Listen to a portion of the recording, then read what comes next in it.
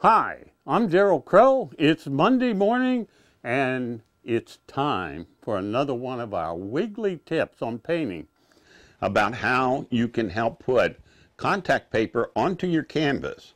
Let's head on down to the palette so I can show you this easy little trick. A lot of times I like to take some models and take a photo of them and use them in a painting.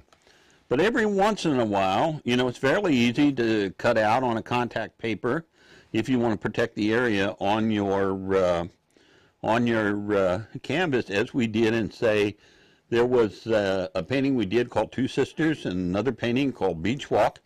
And this is the technique that I used. I just went ahead and copied the outside figures onto contact paper, cut the contact paper out, and then affix it to my canvas.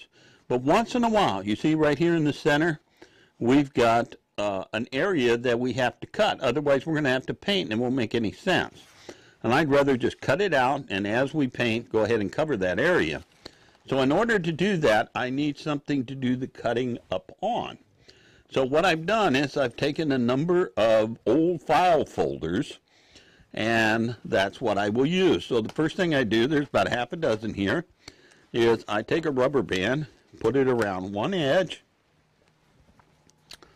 the second edge, and I'm ready to go. You could actually cut the whole figurine out here if you'd like. That would be strictly up to you, but I was only concerned about the space in between his legs, okay?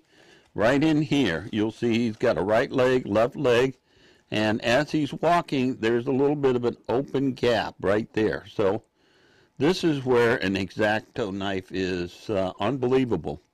Now, if you're fortunate that your craft shop has a little pad for doing this, and sometimes many of them do, with a rubber mat, you could use that. But if you like to save a little money, and you have some old filing cabinet file folders, or you have cardboard like this, you can go ahead. And I like this thickness of the file folders because it doesn't cut all the way through. So I can use this a lot. Then once it's raggedy, flip it over, and then if that becomes too raggedy, both sides, I can just throw it away.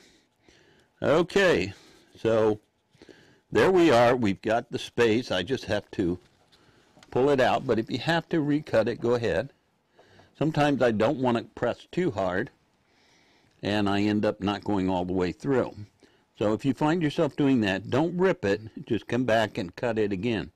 If you rip it, you're going to get a gap that really wasn't what you wanted. Okay, there we are. See how easy that was to cut? And now we have the right proportions and everything on this space. And so all we have to do now is peel the paper off, and we can affix this right onto the canvas. This is what drives me mad. I spend all that time doing a drawing. I spend all that time cutting out that little silly contact paper that's supposed to stick, and I put the little man's head and it pops right back up. Well, there's three things we can do. One, we can give up, but I don't like doing that. See, there comes that head. He's laughing. He said, "You thought you had me nailed down there." But you know something? We can use white paint right over this area and position the contact paper over it, and it'll set right in there. And it'll still pull off, amazingly enough. But you got to be careful where you spray, because if you spray in your home, you'd better be well ventilated. If you're going to be spraying outside, you better make sure your outside is ventilated as well. Okay, you can also use different colors than white, maybe clear. I happen to have some clear here, and no, this is not that well ventilated of an area, so we will not use it. The other thing I've come across is something here called repositional adhesive. A lot of graphic artists use this, and simply all you do is you turn the guy over to the sticky side, all right, just like this, and spray it, And you want to hold it back about 10 or 12 inches, or you can spray the surface that you're going to position him on. And I like that idea best. So we'll just hold this back about 8-9 inches and spray right there on the area where you'd like to put the contact paper. Now once that's sprayed down, you don't have to rush, but you have to be quick. All right, let's put our guy down. Right here on the beach is where he goes. Now the reason I like repositionable is that by the time I'm ready to paint these two figures, all I have to do is take an X-Acto knife, lift up an edge, and there he is. Our little guy is. And all you have to do is make sure you get all the air out. Okay. Just like that.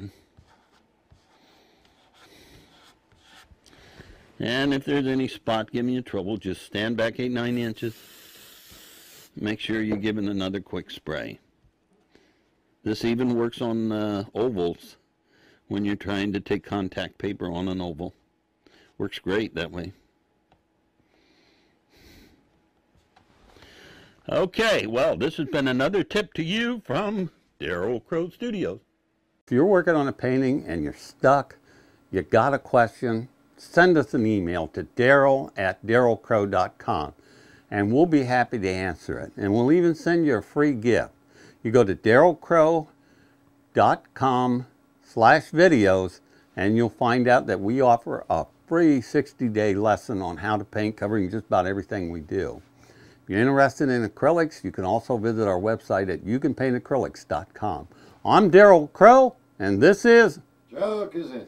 And together, we know that each and every one of you, as long as you got to want to, you can learn to paint.